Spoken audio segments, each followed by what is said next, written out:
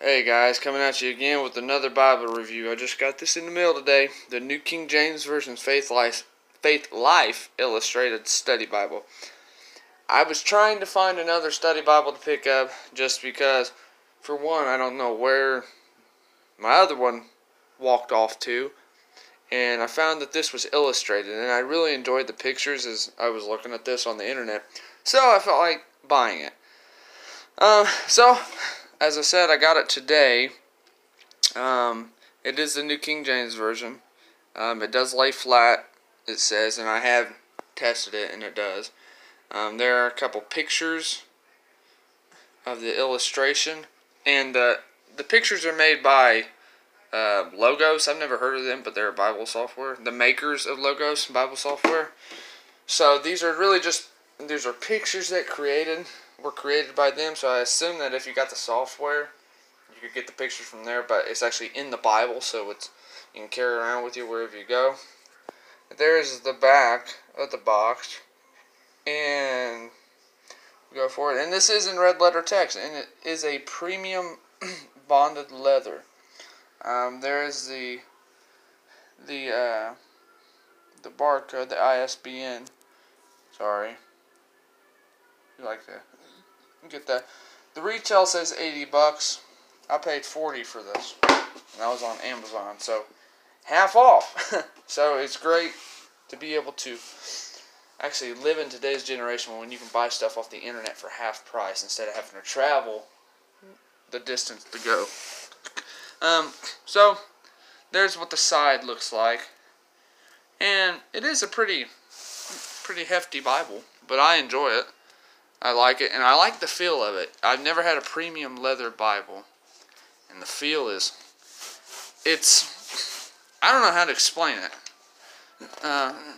but it feels nice. It's smooth and silky.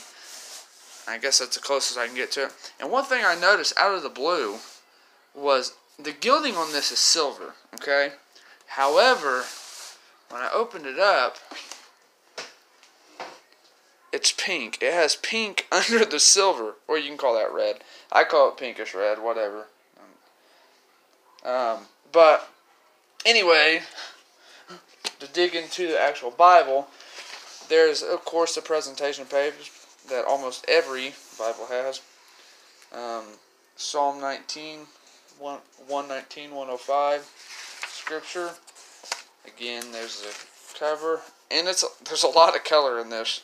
And from what I've seen so far, I really like it. There's the table of contents. Then it goes into the table of visual content. So if you want to find a specific visual content, it actually has the books and where you can actually find them, which is very convenient.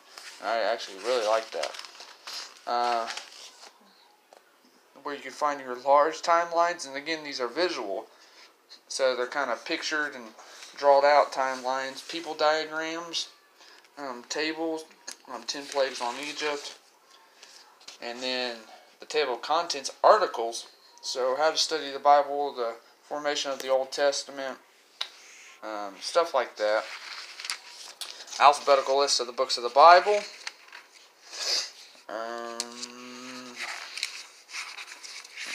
again, this is new, so the pages are sticking. And there's the editorial team, the abbreviations, editor's preference page, and just the basic stuff. I mean, you get the opening and Old Testament text, etc. So the formation of the Old Testament, again, it's like I said, there's a lot of color. So, before I get to that, here's a brief timeline of biblical history. I don't know if you guys like visual graphs, but I do, because it helps me and saves me a lot of time putting one together myself, and honestly, when I put one together, it's not as good as the ones you'd find in a study Bible.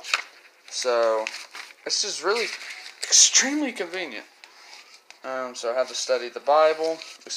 This is one thing I really like. So this is the opening of Genesis. Of course, there's the beginning page of Genesis, and it has a map. And You can go through all of that information. I really like that. This is one thing that actually drawn me, whatever, to this Bible. There's a lot of color and a lot of detail. So it's got the ancient Hebrew conception of the universe. And that's awesome. That is awesome. It's a layout of how God created the world in picture format. See the days of creation, day 1, 2, 3, 4, 5, 6, 7. So continue to just go through the Bible. And the headings are in blue. I like the blue. And then the footnotes, the commentary section, the line is kind of a dark Ninja Turtle green, I would say. And there's a lot of bold text. And the notes so far are pretty good. I don't expect to agree with all of them. I never have. So the notes are good commentary notes. So we just continue to go through, and then here's a nice. There's actually two ribbons. Just a black ribbon, nice black ribbon.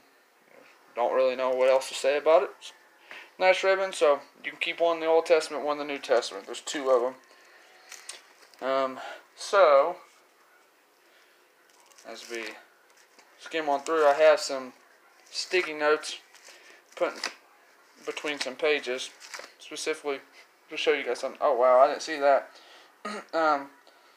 This is in Isaiah, the Tildan Stele. This engraved stone is only archaeological evidence of King David to be discovered. I actually think here recently they actually found something else that connected to David, another piece of stone that talked about him. So I don't know. I don't know if this is what they're talking about or what, but it's really awesome, man. I always think that it's good when you talk with unbelievers. Especially I used to work with one at Walmart who wanted evidence for stuff, and I would provide it. There's archaeological evidence that would back up Scripture and fulfill prophecies. And, of course, even though when I provided that, it was still kind of a waste of time because it turned into an argument more than it was seeking for the truth, I believe. But God bless him, still love the guy, Okay, so here's a picture of the ancient Israelite house. And this is in Jeremiah. So, guys, this is an awesome Bible. I don't know why you wouldn't want to pick this up. Use it daily, have it a part of your library. I don't know, get the hardcover. You just would want to get this Bible. It's really illustrated. Or again, if you have the Bible software, the logos from the makers, yeah, I assume the pictures are in there. So I'm going to skim real fast to the New Testament. Well, after this one, I put a sticky note right there. I thought this was cool. Symbolic names of people in Hebrew. You have Ishmael, which means God hears. Then you find the reference, and you go all the way down the list of all these names. Really awesome, man.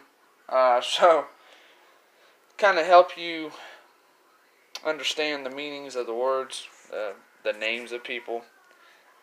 It's really cool. I could see a preacher benefiting from this. So, we're kind of all preachers, aren't we, in a sense? But you know what I mean. There's your other ribbon.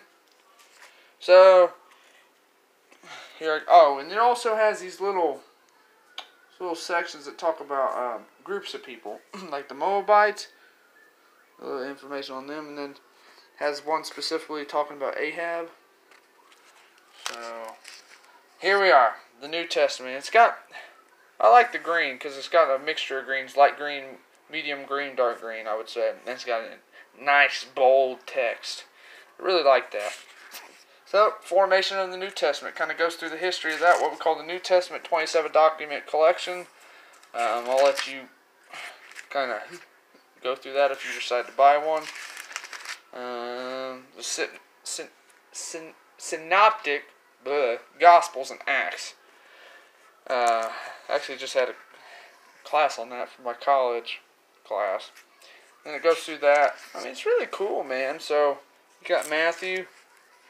And that's it. And then you got the visual graph again.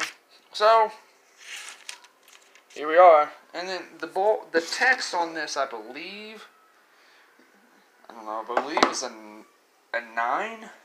Somewhere around there. I could be way off. I'm sorry if I am. So this has right here, get that in better light maybe. I don't know. Women in Jesus genealogy. So you got Tamar, Rahab, Ruth. Yeah, things of that sort. Herod the Great. You got a section written on him. So I'm going to go to my sticky note. So I thought this was cool. Temple comparison. So this kind of gives Solomon's temple. Zoom in. There's Solomon's temple. What that looked like. And then got good old Herod's temple. I don't know if I'd say good. No, I would not say good. So I apologize for that. So, got the temple comparison. It's got a graph on how the comparison, how big they were, how they looked. It's really cool. Then, this is cool, I thought. You got Jerusalem. What Jerusalem looked like. The city of Jerusalem back in these days. I mean, isn't that awesome? I don't know about you guys, but this may be too much for some people looking for a study Bible. This may have too much material and be distracting. I gotta admit, it caught me off guard a little bit. I kind of expected for there to be a lot in this. And it is a little distracting at times, but hey, if you don't have to get on Google and buy other books to find this material, if you can have it in the Bible as you study, have at it, man. And it is red letter, again. I know, I love red letter. I'm grown up with it, so that's kind of why I'm used to it. And then another picture of Herod's temple, kind of more in depth and pretty neat.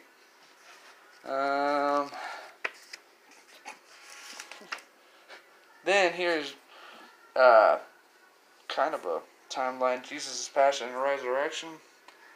Starts with him riding on a donkey, then temple, religious leader conspire against Jesus type of thing. It kind of just goes on and on and on. That's awesome, dude. So I don't know about you guys in the miracles of Jesus. Go to the end of the book.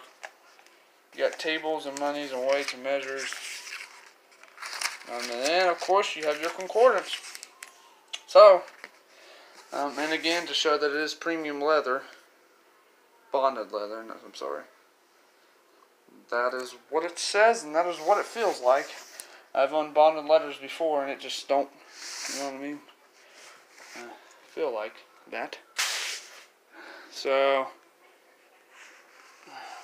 I know that sometimes receiving Bibles, even though when you pay good money for them, they don't come in perfect condition, because like I'm noticing there's a little crease right there, but am I going to let that keep me up at night? Yeah, probably, but oh well, we'll be alright. So, hope you enjoyed this video. I hope you buy one of these. These are pretty cool. I'm going to use it. Here I go. God bless you guys.